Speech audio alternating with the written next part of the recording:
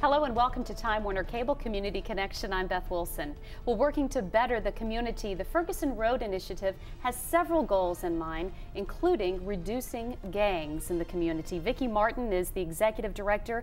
Gail Washington is a gang prevention specialist. Welcome to both of you. Thank you. Vicki, let's start with you. Just tell us exactly what the Ferguson Road Initiative is.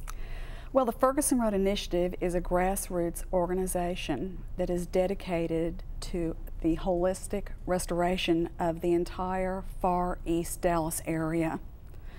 Since 1998, when we were founded, we have worked hard to improve our schools, to reduce crime, to bring quality economic development to our area.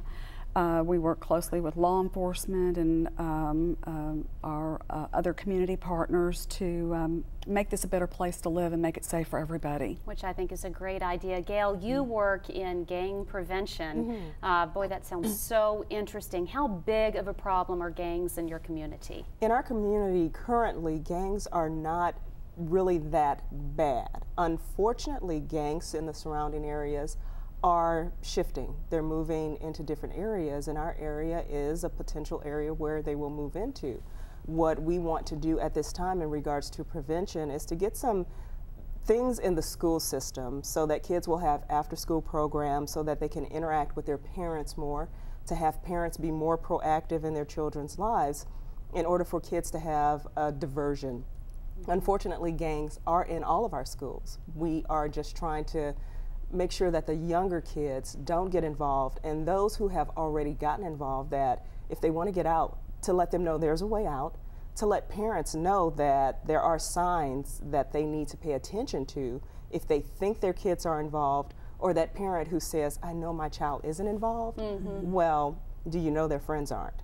So that they can look at signs, look at various graffiti signs, look at the various ways that kids dress, to just kind of have the telltale signs to let them know, hey, maybe I need to be paying more attention to this. So a lot of it is educating the parents. 100% of it is educating the parents. Because kids are sneaky. I mean, really, you can be a great parent, but I know that you also deal with drug prevention. I mean, if you're a great parent and you seemingly have a great kid, how would you know if, say, they're involved in drugs? Well, there are a variety of ways to know, which is why during the conference we have experts who are coming in to let parents know exactly what to look for, in dress and attitude. If your child's attitude is changing, their schoolwork is changing, they're no longer interacting with you. You had that great kid who talked to you all of the time, and all of a sudden they're withdrawn, they're hiding things.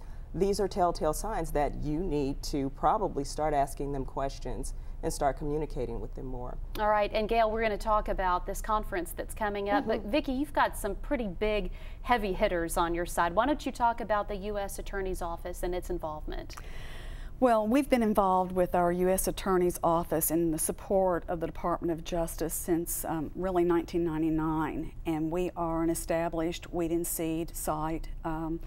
And we are, again, they're working with us to help fight crime and to bring in economic development. We also work closely with law enforcement, our Dallas Police Department, and we are working with our Dallas Public Schools as well.